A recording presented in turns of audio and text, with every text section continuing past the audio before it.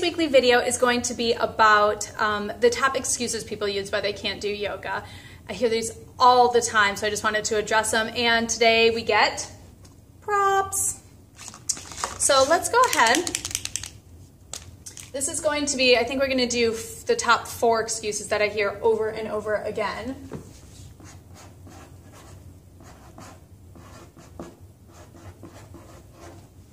Okay, if you can't read this, then don't adjust your screen. My writing just sucks, so sorry about that. Okay, here we go. Let's start off with some pink here. We are going to do number 4. We're going to go from the top down, so it's kind of, you know, building a little dramatic, a little like suspense or something. Just joking. Such a dork. Okay, so the one reason or one excuse that people give is that they don't have enough time or money. No time or money. Okay, I'm not looking at your bank statements. You very well might not have enough money. I'm not looking at your calendar. You very well might not have enough time. But what I can tell you is this, is that once you start a normal yoga practice, that this stuff kind of falls into place for you. So here's what I mean. If you don't have enough time and you're constantly busy and you're always doing something and you're running from place to place and you're like, there's no way I could fit 60 minutes for myself in there. I've got the kids, I've got soccer practice, I've got school, I've got work, I've got husbands, I've got, you know, all this stuff.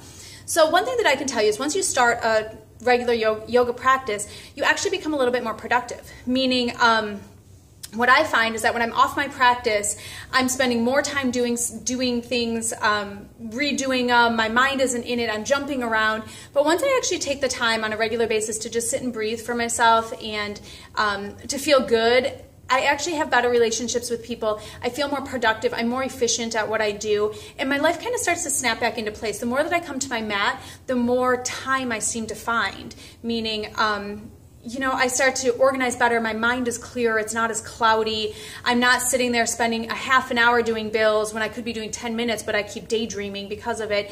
So the whole time thing, I can't give you more hours in the day, but what I can tell you is that yoga actually does help you to organize your life better, to become more efficient as a human being. And with the money thing, it's kind of similar. Yes, it's very, it can be expensive to do yoga. And what I find from so many people, and myself included, is that you start to find healthier habits, which, you know, you start to go for a walk instead of going out to the bar. You start to eat at home a lot more and cook a lot more instead of going out to restaurants. As you become more and more healthy, what seems to happen is that your expenses do seem to go down. And I know that doesn't sound, I know healthy, everyone's always like, healthy eating is so expensive. In reality, it's not. You start to care less about things. You start to do more about, you know, gardening at home or something like that. And I'm not saying everybody will, but I know a lot of people who have started yoga and kicked a smoking habit because they started to feel really crummy in their bodies every time they would smoke. And that awareness that yoga brings, it just helps you to, it helps you to kind of quit some of your bad habits, which could be very expensive. So another thing that kind of relates to both of these is I get a lot that people are like, well, I can just do yoga practice at home. I can just find it online. Absolutely. If you have the motivation to do that, by all means, absolutely. They're like, it'll fit into my life a little bit better. I don't have to go somewhere on someone else's schedule. It's not as expensive. Yes, absolutely. However, what I found is that it's really, really hard to work out on your own. Myself, as well as countless other people that have told me this, that when you're at home, you're seeing the dishes in the sink, your phone is ringing, there's kids going, there's something else you should be doing. You're not in that moment. If you can take those 60 minutes and just set them aside, that's when the practice really comes in. It's really hard to do a yoga practice in the middle of your everyday life when there's all these other stressors, everything that's causing you stress, you haven't removed yourself from it, so you can't practice coming away from it, like coming down from it. So, you know, it all seems to work itself out. If I were you, I would just give it a try and just see if you can figure out a way to make it work, and just do it for 30 days, do it for 60 days. See if it makes a change in your life, and if you start to find you have more time and you have more money by coming to your mat, because I hear that all the time and I know it's hard to believe, so try it for yourself.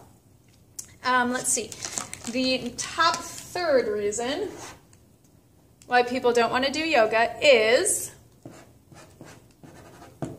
I'm going, whoops, that's not how you spell going.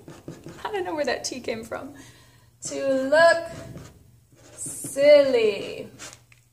I get a lot of people who are nervous to come because they're afraid they're going to look silly. They're not, they don't know the postures. They're scared to put their head over their foot, whatever. Let me just give you this little secret, this little kind of disclaimer. We all look silly when we're doing yoga. We all fall. We laugh about it, we get back up. Nobody can look beautiful when you're kind of sticking your foot over your head or anything like that. So don't worry about looking silly. The room is dark. Everyone here is here to explore. So if you're a brand new person, you might be exploring certain postures. And if you're an experienced yogi, you might be exploring something else. But we never, ever want to get to the point that we feel like we've got a posture or that we're perfect at a posture, because as soon as you do that, you stop growing.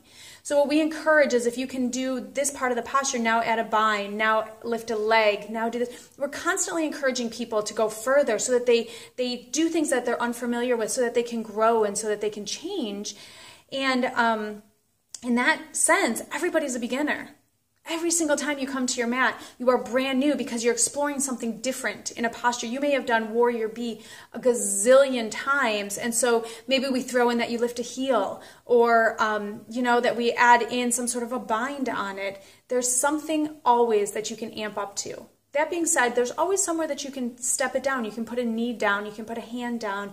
So if you're worried about looking silly, we all look silly, and we just own it. So just come on in and give it a try. You'll see that there is no, we don't do the whole yoga journal cover model type of yoga here. We're dirty, we're nasty, we're sweaty, we're breathing hard, but it's dark and it's loud, and you can just get lost in here exploring and playing. So if that's your excuse, you don't want to look silly, well, we all do. So you will look silly, but we expect it. All right, number 2. Haha, this one I get a lot. I can't do the, I don't know what I was starting to write there, but that was not it.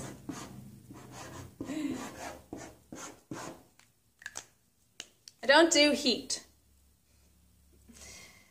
One word for that. Duh. None of us can do heat. It's something that your body has to work up to. You have to build up to it. If you've never worked out in heat before, why would you expect that you could work out in heat immediately?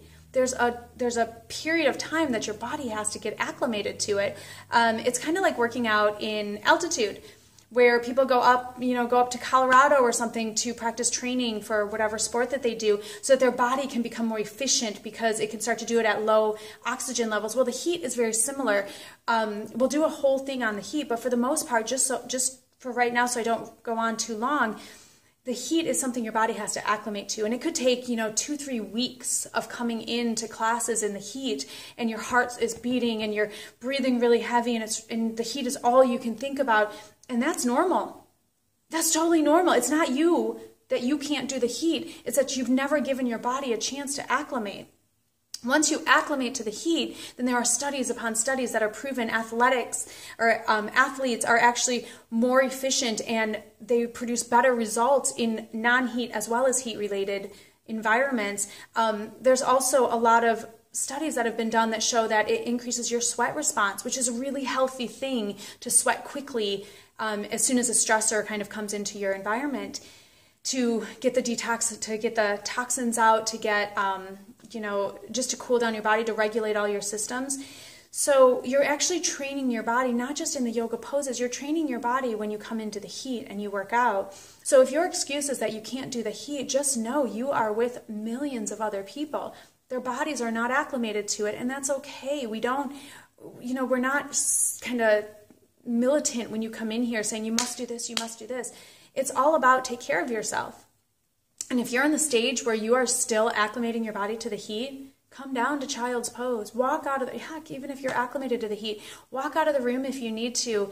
There's no judgments here. This is about your journey, your experience, and your exploration. So maybe one day the heat isn't a big deal to you and you rock out the postures, and the very next day maybe the heat is just killing you and you just have to sit on your mat and breathe, and both of them are completely okay.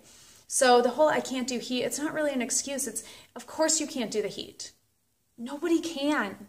Not at first. It's something you have to work towards. You wouldn't pick up a basketball and consistently shoot 3-pointers without ever training for it, right? You got to learn. Your body has to learn how to react to that, and it makes your body more efficient. So that is not a good excuse. That one won't fly with me. Let's see, what color haven't we used? Let's do this one. Number one reason why people don't come to yoga is I can't touch. Told you. My writing sucks. Sorry. My toes. I should have rethought this. I can't touch my toes. That's why people don't come to yoga, because they can't touch their toes. Guess what? We don't flip and care if you can touch your toes. That is not a prerequisite for yoga. In fact, that may or may not be a benefit of yoga if you do it year upon year upon year. For some people, your body, the way that the bones actually connect, you just can't, you'll never touch your toes. For some people, that's the way that they're built. Guess what? It doesn't affect your yoga practice in the least bit. Yoga is not about being flexible. Yoga is about awareness. It's about what are you feeling on your way down to that forward fold. Are you thinking about what you're doing for dinner tonight, or are you thinking about the way that your hamstrings are stretching? Are you paying attention to the messages that your body is giving you, or are you daydreaming and you're jumping into the future or into the past or something like that? So keep in mind, flexibility, strength, that all comes with a practice. I'm not saying you'll ever be able to touch your toes, but that all comes with a practice, but it's a byproduct. It's a byproduct of yoga. It's not the main goal. The main goal of yoga, although it's very personal and changes from person to person, the general kind of concept is that yoga is a mental practice. It's teaching your brain to be in that moment, to not run away, to not go into that fight or flight that we always go into. Yoga is about finding your conscious choice, that you're going to choose to lower down, and you're going to lower down super slow. You're not just going to flop down. And by coming to your mat, this whole touching your toes thing, I don't even know how that got started. The only reason why yogis are like, twisting themselves all up is only because they're so flexible from doing this for so long. They don't feel anything until they take it to that next step. So just know that if you see somebody, twisting into a pretzel or whatever, it's not that they're trying to show off or they're trying to make you feel bad about where you're at. It's that this practice is so much about feeling and about sensation. And when you stretch yourself out a little too much, you got to go a little deeper before you feel anything. So these are pretty much the top excuses that cover a lot. I don't have time or money. That might be very true. However, it does help with budgeting. It does help with efficiency in your life and your relationships. I'm going to look silly. We all do. I can't do the heat. Duh. Of course you can't do the heat. I can't touch my toes. Nobody cares. So get those out of your repertoire and come on in, try a class, and just give it a chance. Give it a chance. There's a reason why this practice has been around for so many years, thousands upon thousands of years. So give it a chance and see what you think. Have a great day.